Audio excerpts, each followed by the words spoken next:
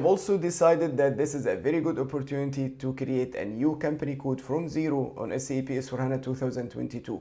And this is what I did. So I have configured my own new company code, AG00, and I have done all the configuration activities needed to get this company code to the level where we can do the data migration and get complete financial statements.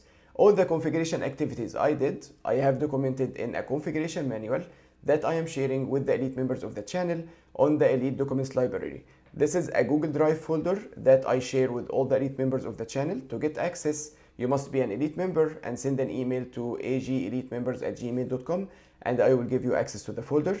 There you will find the configuration manual explaining how to configure the company code, the data migration templates that I'm using in these demos, other important documents related to data migration, and also many other important documents related to the other playlists on the channel. So for example, there are also documents related to profitability analysis, sales rebates, and the other playlists I created in this channel.